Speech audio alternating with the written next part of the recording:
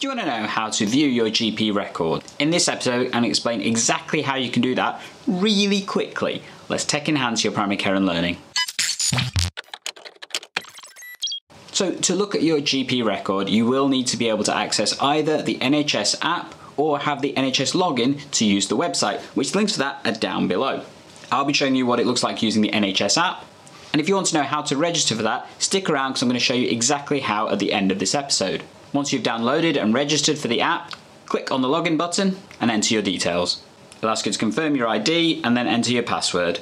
On the home screen you'll see various options including popular services, including the NHS COVID Pass, other messages, view profiles, view your GP health record or order a prescription. Click on the view GP health record. You can also access this through the heart-shaped icon, Your Health, which takes you through a similar menu, having GP Health Record as the part you need to click or tap on to access your GP record. There may be a security check just to confirm that you understand what accessing your record means and that you're accessing personal and sensitive data through your GP practice. Click or tap Continue. When viewing your record, you'll have 5 options. You can look at the allergies and adverse reactions that you may have listed on your record. You can look at the medicines based on your health record.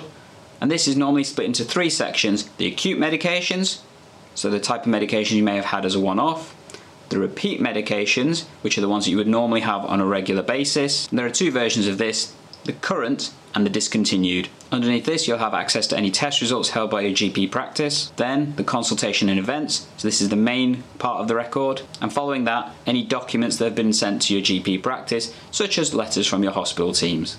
Clicking or tapping on each of these selection menus will give you the information that you're after. Most people will have a look at the consultation and events section because this is the record of your health information held by your GP practice. This is normally in chronological order, and worth noting there may be lots of abbreviations that may not immediately make sense. The NHS app does give you a link to a website that gives you information about the abbreviations, although to be honest it's a little bit hospital focused. If you want better information, check out the video at this section which gives you information about the relevant abbreviations used in primary care. It's important to note that if you're not sure about any information in your GP record, do not book an appointment with the GP to discuss this. Simply contact your practice and they'll inform you the best options to help you understand the information in your health records. What if you can't actually access the information in your GP records? This may be due to safety reasons, or alternately your practice may be using a different app interface to share that information with you. You will need to contact your practice administration team for information as to how to do that. Alternately, it may be because you've not registered for the NHS app. And if that's the case, check out this video that explains and shows you how to register for the NHS app.